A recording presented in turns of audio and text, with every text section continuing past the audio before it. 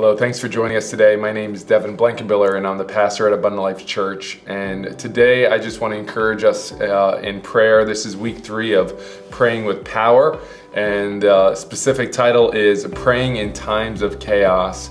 Praying in Times of Chaos. I'm thankful that we might be in a season where things aren't as chaotic as a nation as it was 2 years ago during the pandemic and all the different issues that we were facing. However, some of you are going through some really difficult times, challenging times, seem overwhelming, seem out of control. And what do we do when our life is just thrown upside down?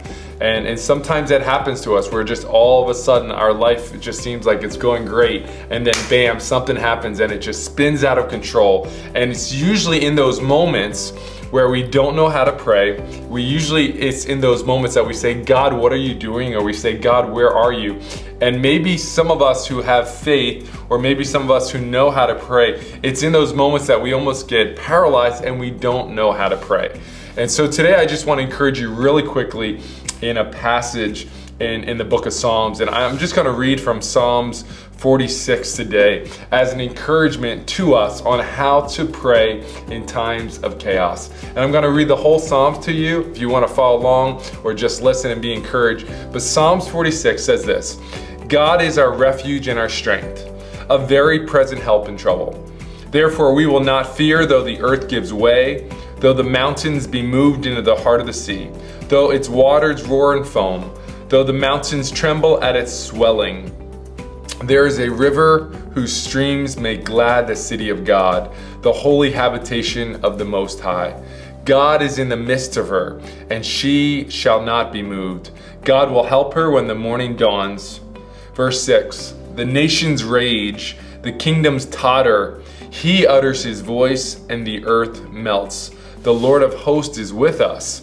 The God of Jacob is our fortress. So come, behold the works of the Lord, how he has brought desolations or destructions on the earth. He makes wars to cease to the end of the earth. He breaks the bow, he shatters the spear, he burns the chariots with fire. Verse 10, be still and know that I am God.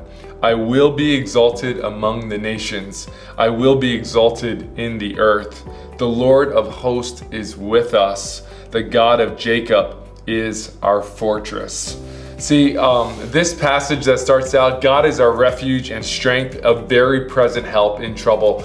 You know, why is it that sometimes when we're in trouble, we fail to recognize that God is with us and present? You know, that first line there, God is very present in times of trouble, that means nothing if we don't understand and have faith in who God really is. See, God becomes so small in our times of chaos, and our problems become so big. Let me ask you a question. What do you think is bigger, this tomato or the sun that's out in the sky, right? I mean, yes, I think it's easy. The sun that's in the sky probably is bigger. However, if I put this tomato up in the air and I hold it close to my eye like this tomato can completely eclipse and block the sun, that I no longer see it. Why? Because I'm holding this tomato so close to my eye, I can't see the magnificent sun that's in the sky, right? And this is what happens in times of chaos. We bring our problems that are in our life, or our problems feel so weighty and they're so big, and we bring them so close to our eye that we cannot see God anymore.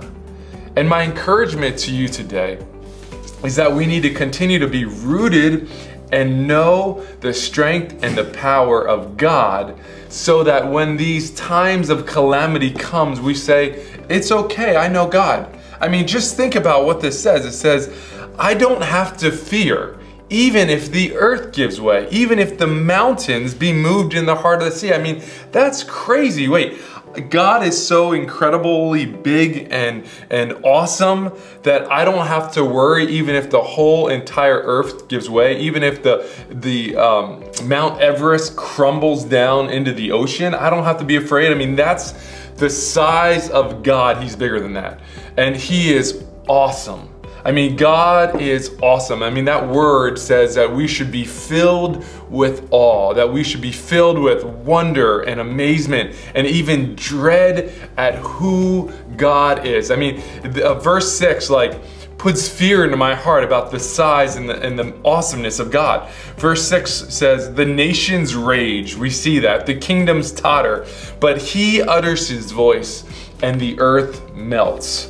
I mean, just think about that for a second and meditate on that. I think, so God, you can just utter one word and everything that I think about, everything that I know, everything that I think I own, everything that's on my schedule, everything in the whole entire world melts away. No, God can't really do that.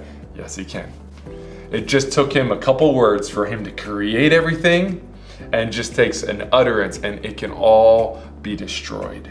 See, that puts things in perspective. That takes my problem that I think I have and it brings it out of my viewpoint so that I can see the greatness of God. I mean, God said, let there be light. And when he said that, I mean, light shot forth out of his nature and out of his being at 182,000 miles per second, which is the speed of light. And God created the earth and God created the stars in the skies, right? I mean, and sometimes we just need to like step outside at night. I mean, tonight, this is what I want you to do. Just take a step outside of your house when it's dark, look up to the sky and just recognize that God created every single one of those stars, right? Psalms 19:1, the heavens declare the glory of God. Every single one. I mean, the scientists say there is anywhere between 100 and 200 billion galaxies in the universe. I mean, we can't fathom the size of the universe. Our Milky Way galaxy, the new studies have said that our Milky Way galaxy is somewhere around 1.9 million light years in distance. I mean, we can't fathom how big that is. I mean, a light year is 5.8 trillion miles in just one light year. And our galaxy, just one galaxy, is 1.9 million light years wide. And God created it all. And that's why when Psalms 46 says, he utters his voice and the little tiny earth melts, it's a true statement. You know, and when we're in times of calamity, we need to minimize the size of our problems when we compare them to the size of our God. And that's why this passage says that we should come and behold the works of the Lord. Verse 8 in Psalms 46, verse 8. Come and behold the works of the Lord. Listen, I love that passage. I want to behold his creation. I want to behold just his grace and mercy. I want to behold and be speechless in how he sent his son Jesus to die for us and made a way. I want to behold that, you know. But it actually says, come and behold the works of the Lord and how he has brought desolations or destructions on the earth. Like that God already flooded the earth one time. If you go back to Genesis 6 and 7 and 8 when he flooded the earth.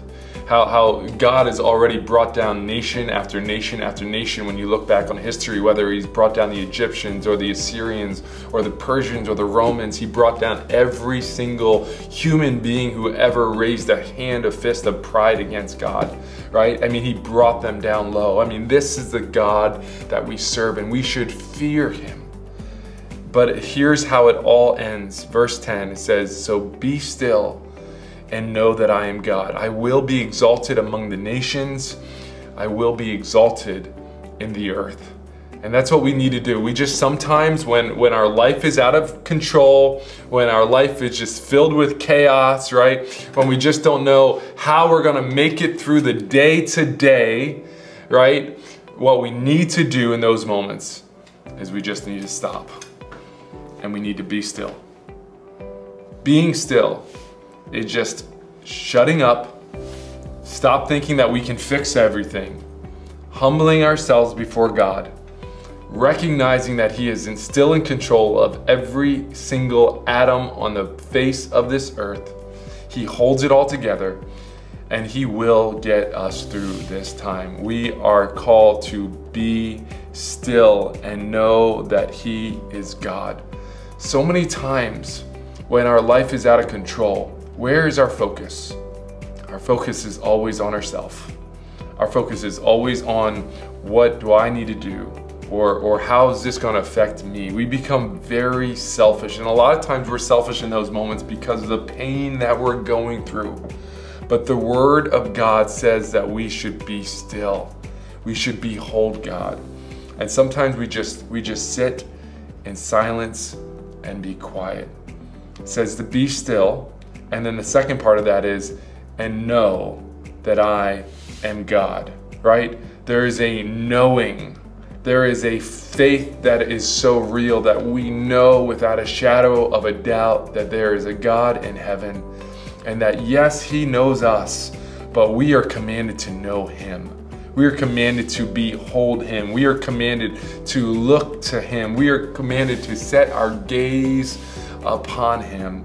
We're not commanded to set our gaze upon our problems. We're not commanded to set our gaze upon some person of influence. We're not supposed to set our gaze upon what other people think of us and what other people are saying. We're not supposed to set our gaze on our worries of tomorrow or next week or the week after that. We're called to set our gaze on God. Be still and know that He is God.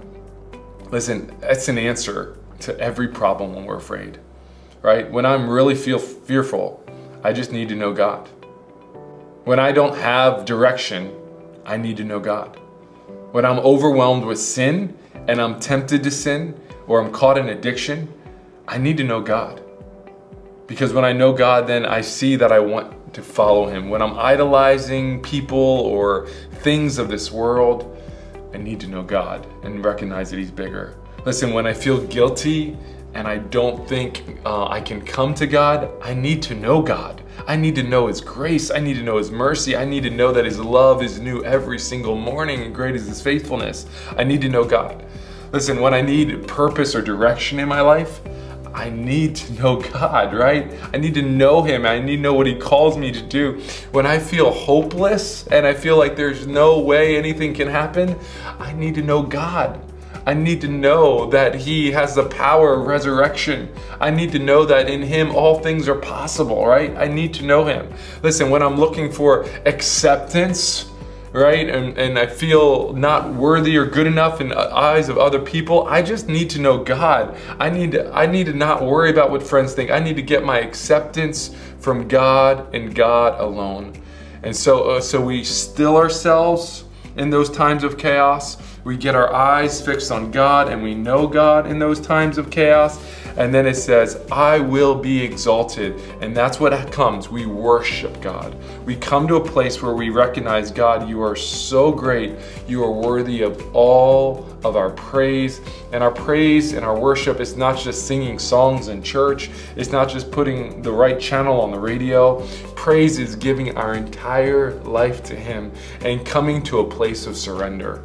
And I think honestly, I think sometimes in those places of chaos, it's where we need to surrender the most, because it's in those moments where our life is out of control. We have no clue what's going to happen, right? And what the outcome is going to be. And it's in those moments that God is asking us, will you worship me? Will you completely bow down and surrender to what I have planned for you in this season? And it says, be still and know that I am God. I will be exalted, I will be lifted up in the nations, and I will be lifted up in the earth. And so in those moments, we can be still, and we can know that He is God, and we can lift Him up, and we can worship Him, and we lift Him up as we surrender our lives and say, you're worthy of it all. You're worthy of every ounce and being in fiber of my being. I give it all unto you. So I hope this is encouragement, but let me end with verse 11, this last verse then, which is actually repeated. It says, be still and know that I am God. I will be exalted among the nations and I will be exalted in the earth. And then it says, the Lord of hosts is with us.